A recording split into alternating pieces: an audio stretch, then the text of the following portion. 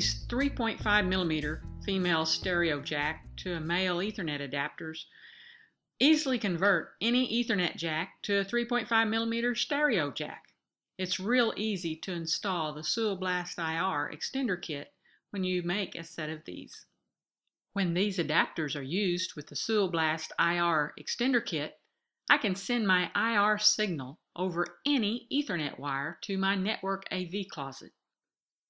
For this project, you will need two modules, which are also known as keystones, that are stereo audio 3.5mm. 3.5mm is the same thing as an 1/8 inch. But you will need two of these modules and one patch cord.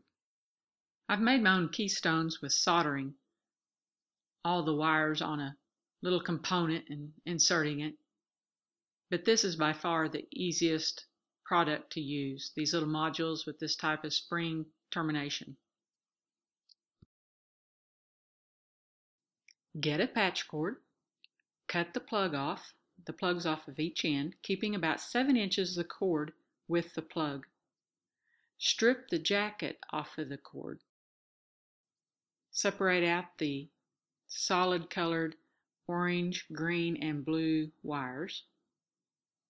Take their striped counterparts and then the brown and the brown-white wire and twist those together and put them out of the way. We won't need those. Now, out of the 3 wires we're keeping and going to use, the orange, green, and blue, we're going to strip about 3/8 of an inch of the insulation off of each of those. Because this is a patch cord, the wire is stranded, not solid, so we're going to twist the strands together.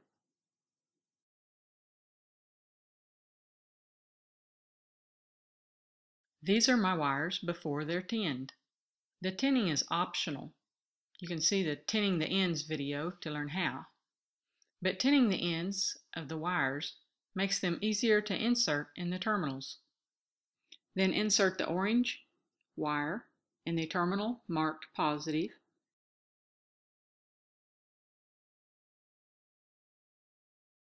Insert the green in the terminal marked negative or ground.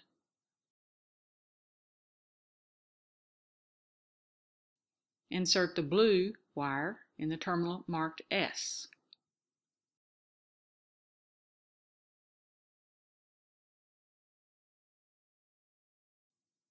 That's it.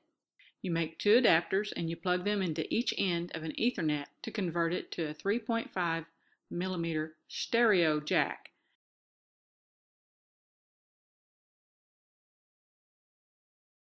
The word stereo means there's 3 conductors